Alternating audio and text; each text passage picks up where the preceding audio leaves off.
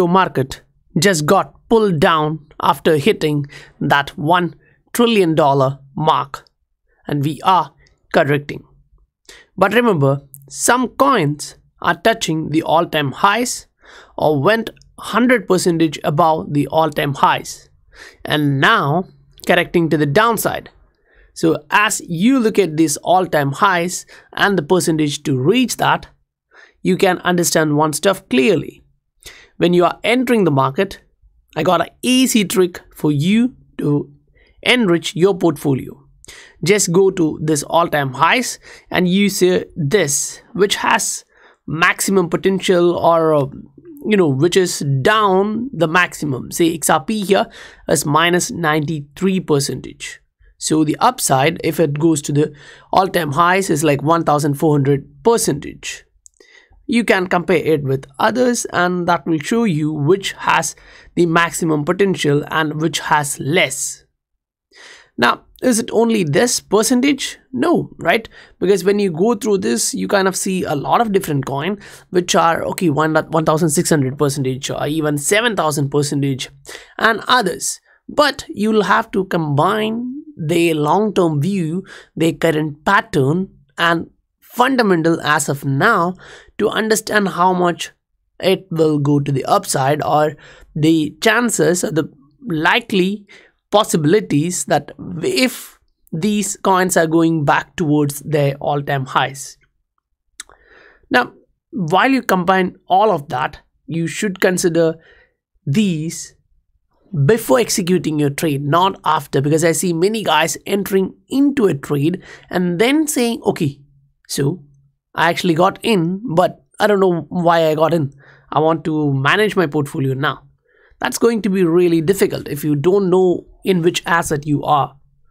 Market was showing bearishness, and I informed that this is the probability, not just for XRP, it's for the entire market. We are looking to the downside, so it's not only that, but also for other assets inside the altcoins. You're seeing similar pattern, but one of the main positive stuff here is people panic, and most guys, when they are in panic, emotions are high and they do stuff similarly, and that's why you see similar patterns when price is going down.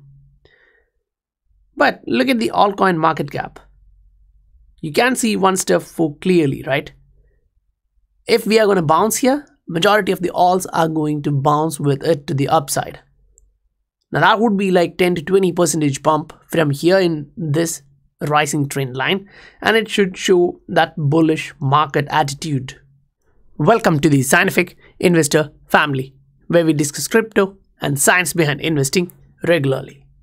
When the entire market is going down, there is still some coins which were not turning bearish like that and holding on to its supports. And I kind of highlighted this to my patrons, especially it was actually in the platinum tier. And then after like 10-15 minutes, I was looking at that opportunity and I was really surprised, because when I saw the opportunity, I kind of informed the targets are still valid. We are still moving towards the target. And then this kind of happened. In just 5 to 10 minutes, the price popped to the upside. So these are opportunities inside the market when the entire market is turning bearish. You still have some popping to the upside. That's why we saw the altcoin market is in a bullish phase. It's just correcting down like this, right? So it came back, it reached a support and it was bouncing. So that bounce in the initial area was inside some of the small coins, some of the medium coins. The problem with that is you need to be on the right one to get that bounces. Otherwise, you learn the fundamentals and then position yourself using technicals in any different asset which you believe in. Say XRP is one among the asset which majority of us, or especially I, concentrate fully. Why? Because of its characteristics and efficiency. But right now, along with the SEC lawsuit which is already ongoing and running behind, we are getting another one. Ripple hit with yet another lawsuit or a securities law violation. Now, when you read through this article, you will understand one stuff. These guys, either they are amateur, or at least, even if they are stating they're smart money, I personally don't think they are. Because I never bought XRP thinking that I'm buying a share in Ripple, the company, because this is an open source, decentralized technology and a digital asset which is open to anyone who can buy it from the XRP ledger. So these are, directly connected to different exchanges. You're buying it over there. That doesn't make any connection for you between that company. Now, that's the one side of it, showing that securities law, right? But the other side, which is, currently being highlighted, is different. Now, we'll explain through all of that. Hang on. So, in this particular article, when you come inside, the guy who is doing this is kind of, Tyler Toomey, and he's highlighting one stuff. I was buying the stuff, blah, blah, blah. I was thinking the price is going to go upside. But, Brad Garlinghouse just sold 150 million worth of XRP from 2017 to 2019 when he was, saying this is going to the upside. I'm long this asset. Now, this is similar idea laid out by SEC, right? There is nothing new here, basically. Just another guy put a case. That's it. But say you are Brad Garlinghouse, or anyone who hold a lot of asset. Will you not be tempted to take out your profits eventually? Say you hold 1 million Bitcoin. Won't you take profits? Whenever it goes a little bit up, say 5 or 10% of your portfolio, or 20%, won't you trade it? That's not a big deal, considering these guys have huge bags. They would be taking their profits because they are also human beings with emotions. Now, the securities law has to be clarifying this. One of the aspects which this all goes to is not stating XRP is a security. Instead, it's more aligned towards how these assets are being distributed in the market. So that means mostly it's going to be over the supply control of Ripple, the company. In that case, I think Stellar Network saw this coming way before when they burned their 50% of supply. Now, if XRP need to do the same, then the valuation should go up. I agree. In short term, that would be a great scenario. But in the long run, when you actually look at the real use case and the burn rate, it's kind of okay, because XRP ledger is kind of prepared in a way that if now I read a couple of times that if required, the owners can create additional with certain conditions has to be met by that time. But even if they need more, they can actually do that. So as of now, if we are looking at the use case, we know the use case, but the adoption rate is not picking or gaining momentum.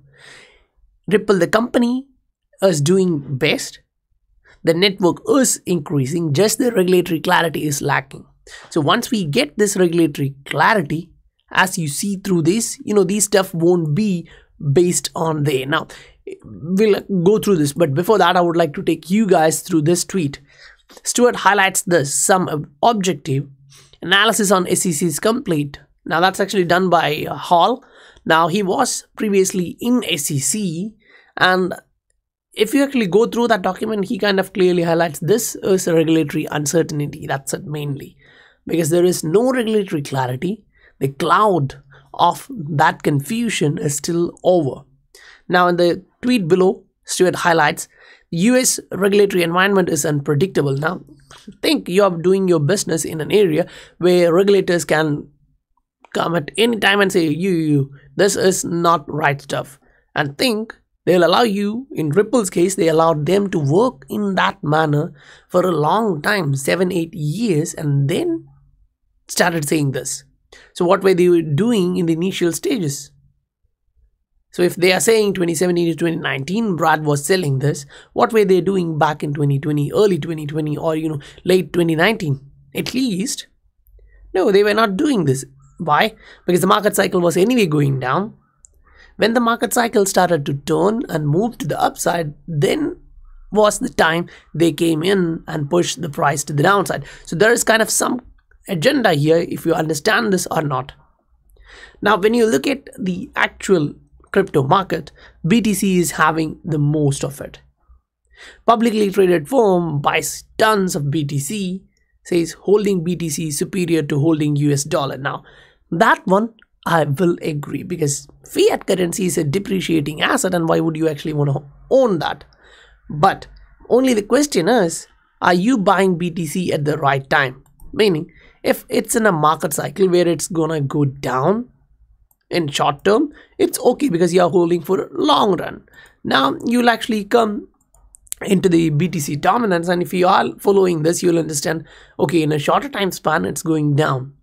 What if on a longer time span BTC corrects 3-wave to the downside in a day or a 3-day chart?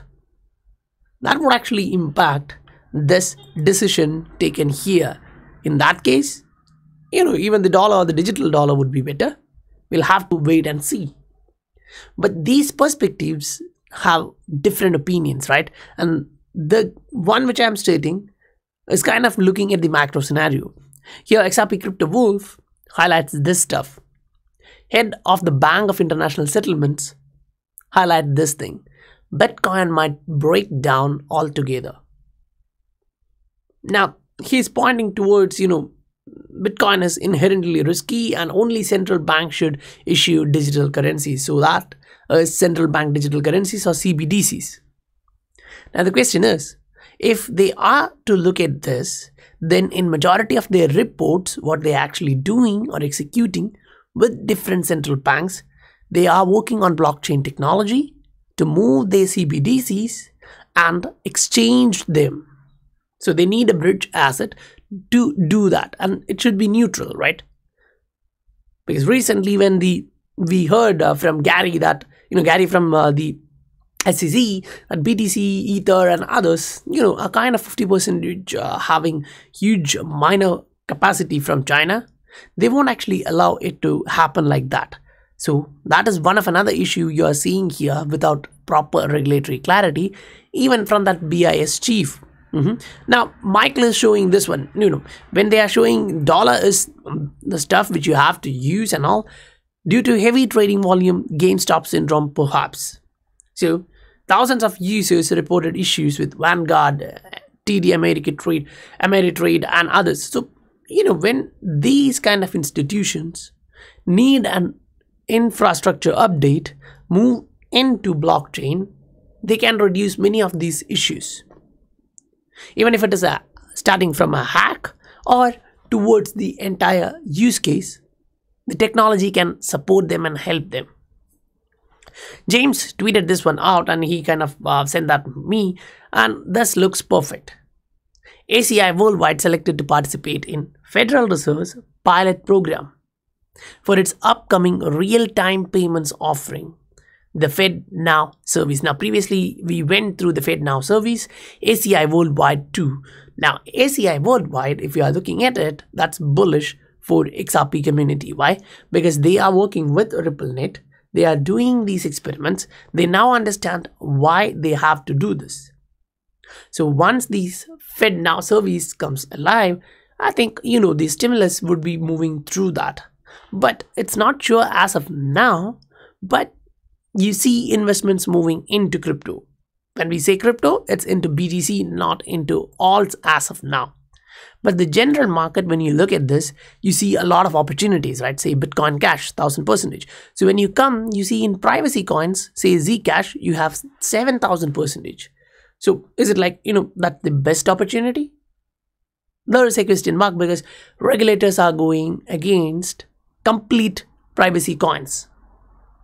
If it is a privacy coin handled by an institution at one end and another financial institution which are regulated, then it should be fine, because that's similar with, XRP is not a privacy coin, but the efficiency would be like that, right? The case there is banks don't want you to see what they are doing.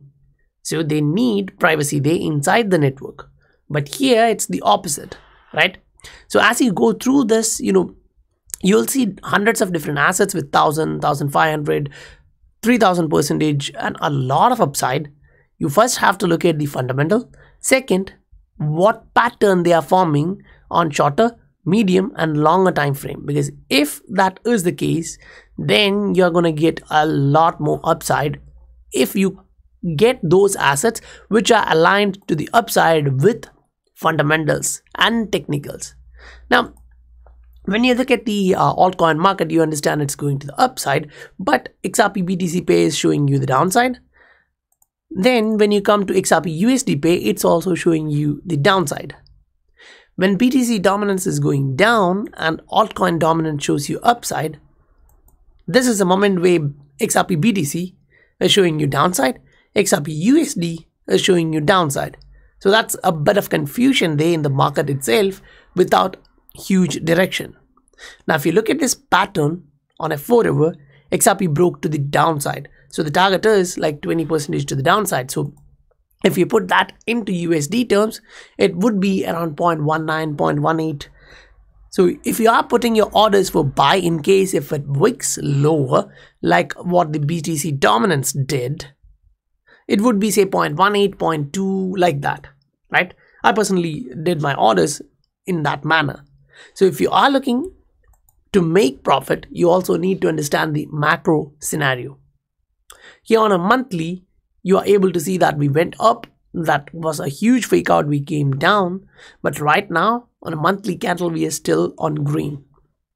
And not only that, the green candle opened at a support, meaning the previous candle was closed at the support and this one opened at the support. That means we are still holding that support and the price is above that support line.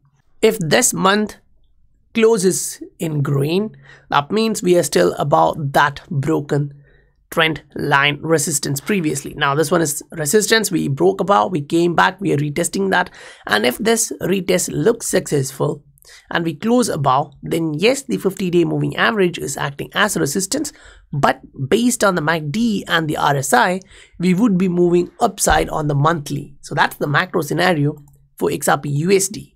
Now if you look at medium to long term on XRP USD using a daily chart, you can see that the short-term volatility which you're expecting here is possible. We showed that yesterday, but in between lies a support zone. So this support resistance zone may push the price without letting it go all the way down towards 0.18. So in this case, if you are considering putting an order, 0.18, okay, considering the other one, 0.2 here and 0.21 or 0.22 should help. If it dips say towards 0.2 and bounce all the way up, then it would help you to actually attain more of these units.